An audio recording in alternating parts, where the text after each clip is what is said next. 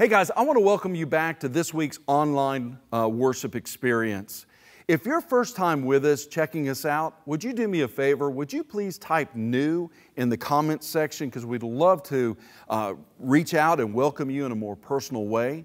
As well, I hope that today's message will speak to you in a real and relevant way. I also want to take this opportunity to thank our faithful givers. Your giving goes a long way in helping needed ministry and missions happen. Now, to do that, you can go online to our website, www.lbchickory.com.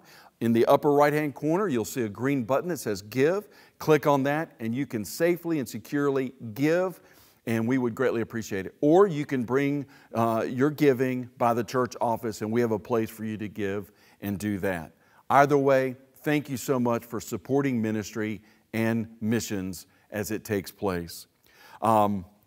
As we begin today, let's take just a moment and just center our thoughts and our hearts on God as we worship and praise Him, as Trey and Carly lead us in Raise a Hallelujah.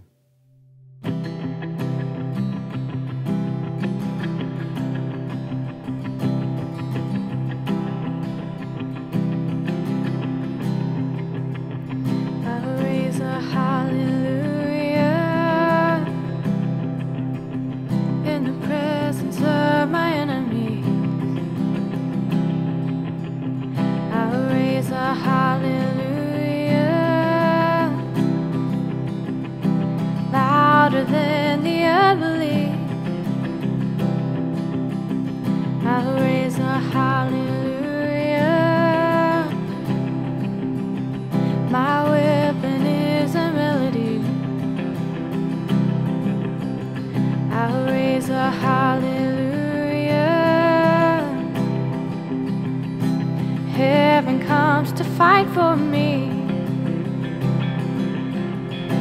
I'm gonna sing in the middle of the storm, louder and louder. You're gonna hear my praises roar. Up from the ashes, hope will arise. Death is defeated, the King is alive.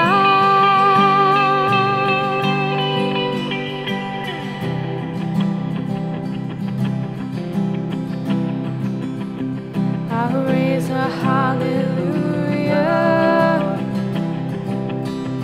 with everything inside of me, I will raise a hallelujah. I will watch the darkness flee. I will raise a hallelujah. Of a mystery, I'll raise a hallelujah. Fear you lost your hold on me.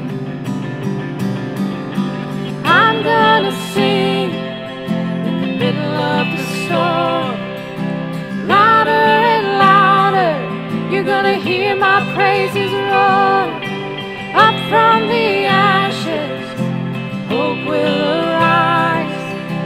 Death is defeated, the King is alive.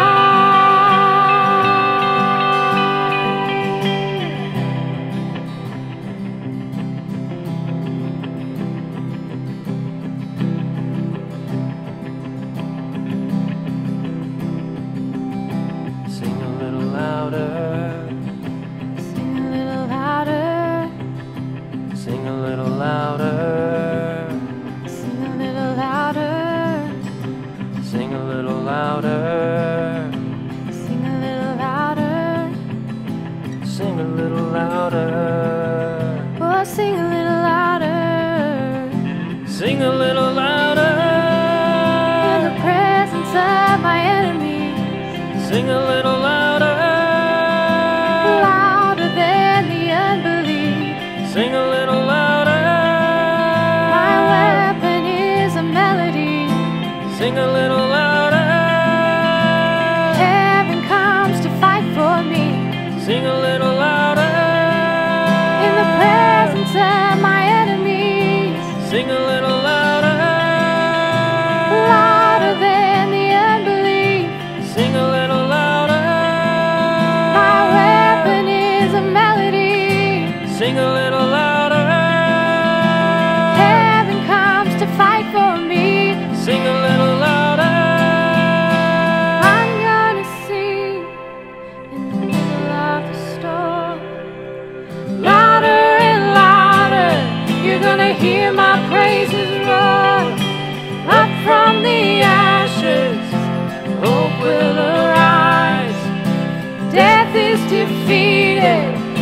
King is alive.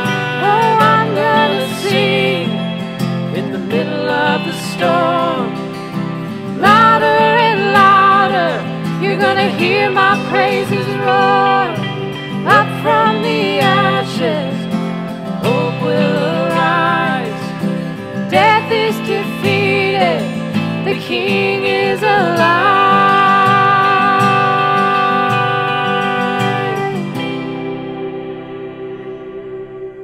Hey guys, I want to invite you to take out your Bibles or your devices, tap the app, and make your way to a very familiar psalm, Psalm 100. It's one of my favorite psalms. As you're turning there, as you're getting yourself ready, I'm reminded of a story that took place in a very formal liturgical church. One day a visitor came to visit the church, and during the service the pastor said something that really sparked some excitement in this visitor. And the visitor kind of yelled out, "Amen, hallelujah," to which he received a tap on the shoulder. And the person sitting behind him said, "Excuse me, we don't do that here." And then the person sitting next to them said, "Oh yes, we do. It's on page 15 of your hymnal." The whole point is that many times, we're afraid to shout a hallelujah, sing a hallelujah. In these unprecedented times with COVID-19 and all the distancing, the political mess and the mudslinging, with all the news channels making the most of every morsel of issue or problem, we can find ourselves not very joyful, not mindful to give praise to God. However, the Bible speaks much about the importance and significance of praising God. Let's look at Psalm 100 as we read together. "Shout with joy to the Lord, all the earth. Worship the Lord with gladness. Come before Him singing with joy. Acknowledge that the Lord is God. He made us, and we are His. We are His people, the sheep of His pasture. Enter His gates with thanksgiving. Go into His courts with praise. Give thanks to Him and praise His name. For the Lord is good. His unfailing love continues forever, and His faithfulness continues to each generation." Here the psalmist is leading us to the point that God is worthy of our praise. God is worthy of our thanksgiving.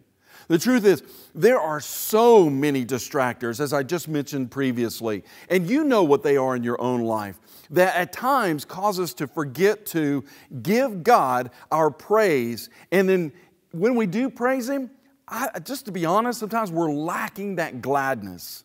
Matter of fact, Paul writes in 2 Corinthians 9:7, he informs us that God loves a cheerful giver.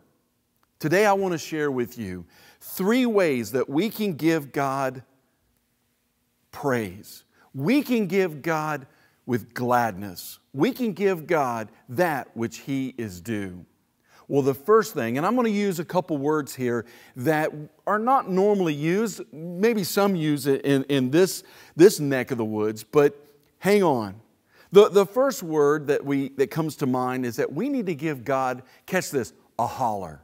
A holler. That term holler or hollering may not be the first word that comes to your mind when we think about praise and worship, when we think about exalting God. However, we're called to shout or to holler our praise. Matter of fact, in Psalm 100, verses 1 and 2, we're told, "Shout with joy to the Lord. All the earth." Everyone is to shout to God with a loud voice. We're to raise our hallelujah. Worship the Lord, catch this, with gladness. Hollering is what we do to show excitement, support, emotion. In today's drive-in church setting, it's hard for us to shout a hallelujah, but we definitely can give a honk of praise, and we're loving to do that. Did you know that it's biblically okay to be vocal in your praise? However, it is important that we do it with respect. When it comes to our personal and corporate worship, it's okay to voice it and to agree and to encourage. Matter of fact, Psalm 95:1 tells us, "Oh, come, let us sing to the Lord. Let us shout joyfully to the rock of our salvation." In Psalm 122, verse 1, it says, I was glad when they said to me, let us go into the house of the Lord. That shows excitement and joy. Now, if you're familiar with sports, you're probably familiar with the term home court advantage or field advantage. That refers to a home team's intimate knowledge of the court or of the field. Now, as well, this home team has a majority of fans that help support them and motivate them and encourage them.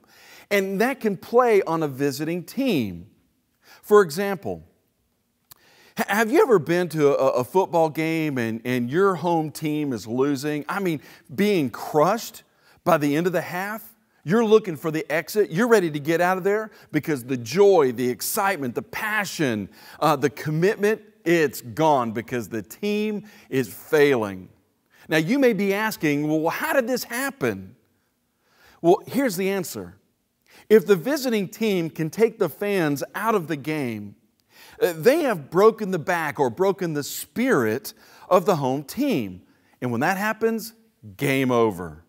Why? Because the cheers from the fans bring momentum.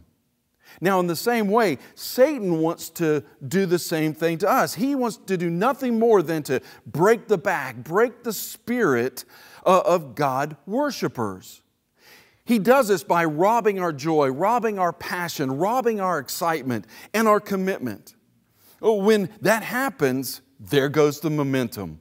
And for many, worship, game over. But on the other hand, the cheer of fans can bring new life to a tired and bruised team.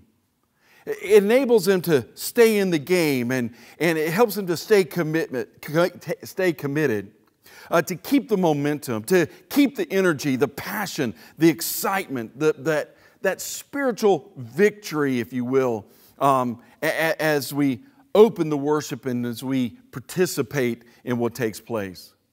Hebrews 12:1 tells us, since we are surrounded by so great a cloud of witnesses, let us lay aside every weight and the sin which so easily ensnares us, and let us run with endurance the race that is set before us. In other words, there's a spiritual group that is cheering us on, believers. There's this group that is saying, go at it, go for it, you can do this. And they're keeping us excited, they're keeping us passionate, they're keeping us motivated. So be of good cheer. You know, soon we're going to be back worshiping together. I really believe this.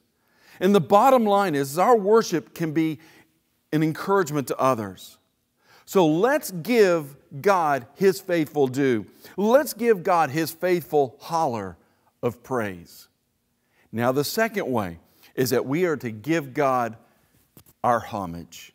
Give God your homage. Psalm 103 says, come before Him, sing with joy. Acknowledge that the Lord is God. He made us and we are His. We are His people, the sheep of His pasture. Now the word homage is another word that you don't regularly use. It means respect or reverence, esteem, admiration. To give authentic homage to God calls for a personal obedience to Him. It calls for the very fact that God deserves our respect and our obedience, which poses two important questions. Why does God deserve it? Well, here are two reasons. He is God and we're not. He's God. He created us. He formed us. He is the omnipotent, sovereign Lord. We are not. We are finite. He is infinite. He made us, He formed us, and He breathed life into us. That is that second point. Now, the second question is this: why do we owe it? Well, because of the great worth.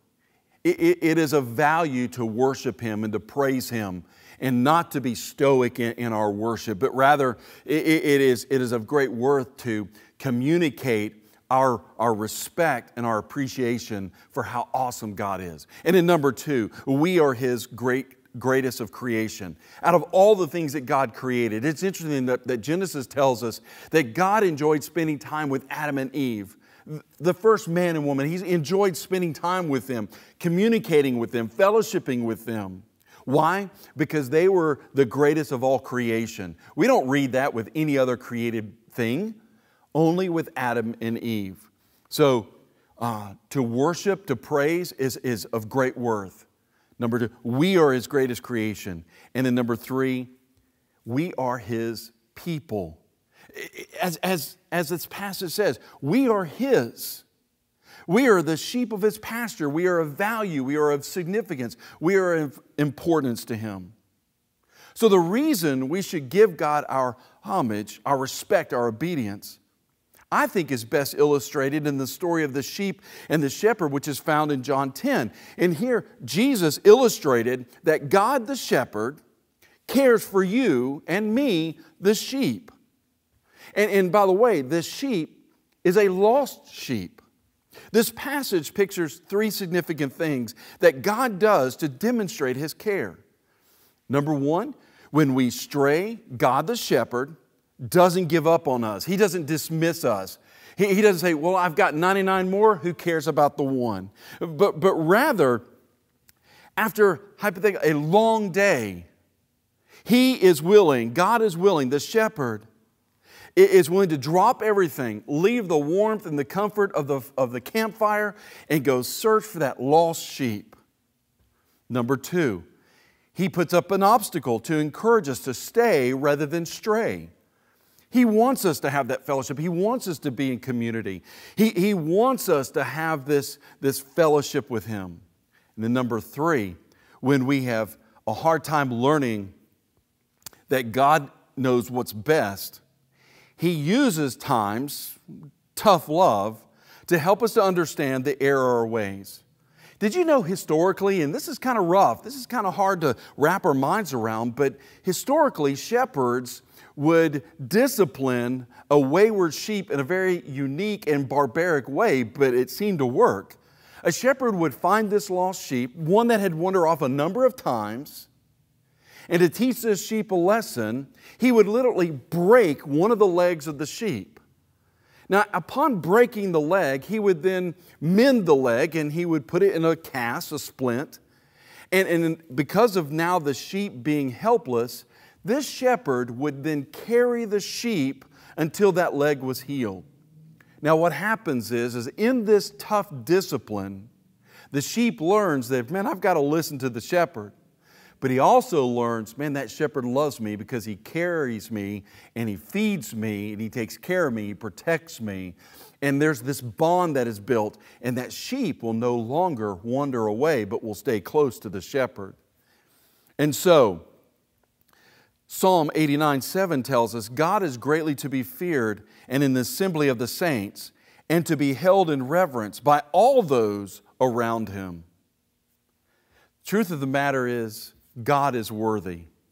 So let's give God what He is due, and that is our homage, our respect, our praise, our appreciation, our faithfulness. And then the third and final gift that we can give to Him, another way that we can give generously, is to give God your heart, to give God our heart. And the final 2 verses, verses 4 and 5, we read, "For the Lord is good, His unfailing love continues forever, and His faithfulness continues to each generation." You know, there's this phrase, enter into His gates. It means entering into God's magnificent presence. But you may ask, well, how do I do that? How do I enter into His presence? Well, that's a great question, and let me answer that question for you, because there are 2 simple ways. As a Christ follower, we enter into His gates through worship, through prayer, through ministry. As it says in verse 4, enter His gates with thanksgiving, into His courts with praise, give thanks to Him and praise His name.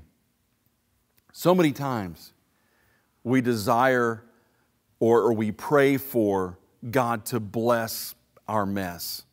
But did you know that we are able to be a blessing to God?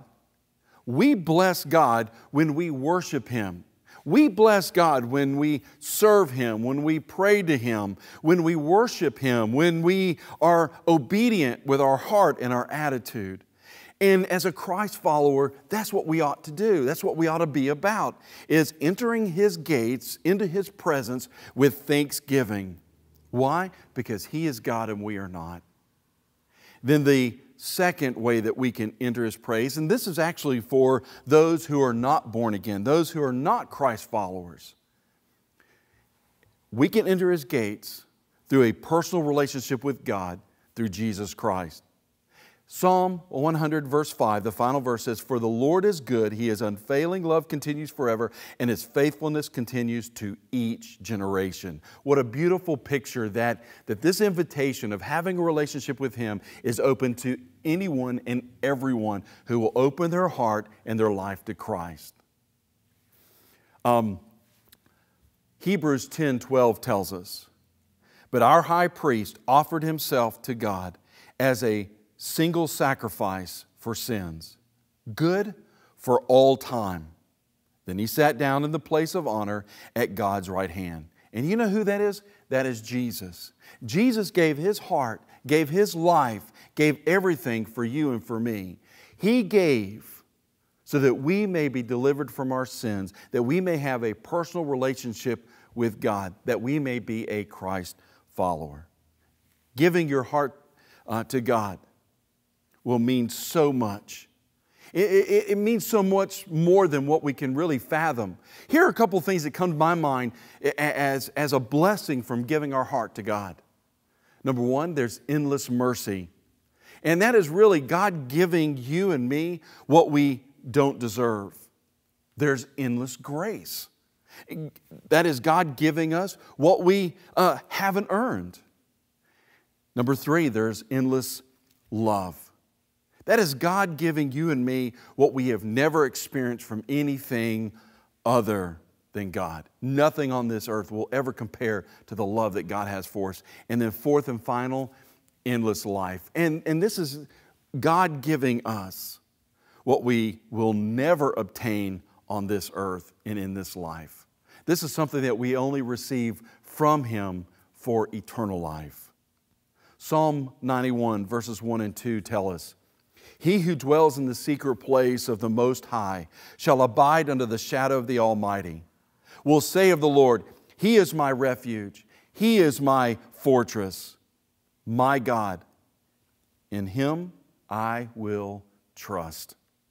Because of all that God has done, all that God is, will you give God your heart? Well, I want to close with this. One of my favorite theologians is Warren Wiersbe, and he wrote in his book, A Time to be Renewed, that some people are appreciative by nature, but some are not. And it is these latter people who especially need God's power to express thanksgiving. We should remember that every good gift comes from God, and that He is the source, support, and end of all things. The very breath in our mouth is the free gift of God. Thankfulness is the opposite of selfishness. The selfish person says, "I deserve what comes to me. Other people ought to make me happy." But the mature Christian realizes that life is a gift from God and that the blessings of life come only from His bountiful hand. Folks, God unselfishly gave His Son, Jesus Christ, to pay your sin debt and my sin debt. And for that, we have nothing else but to say thank you and to be appreciative and to give praise to the one whom it is due. God's gracious gift costs us nothing, but if you reject it, it will cost you everything. Because of that, we have a reason to give God a holler, to give God our homage, and most of all, to give God our heart. And I would say we need to give that heart every day and in every way. Thank you for listening this morning. Thank you for tuning into this message. And I hope this will challenge you to be more thankful and appreciative and praise God in light of what we're facing in this time, this unprecedented time. God bless you as you go through your week.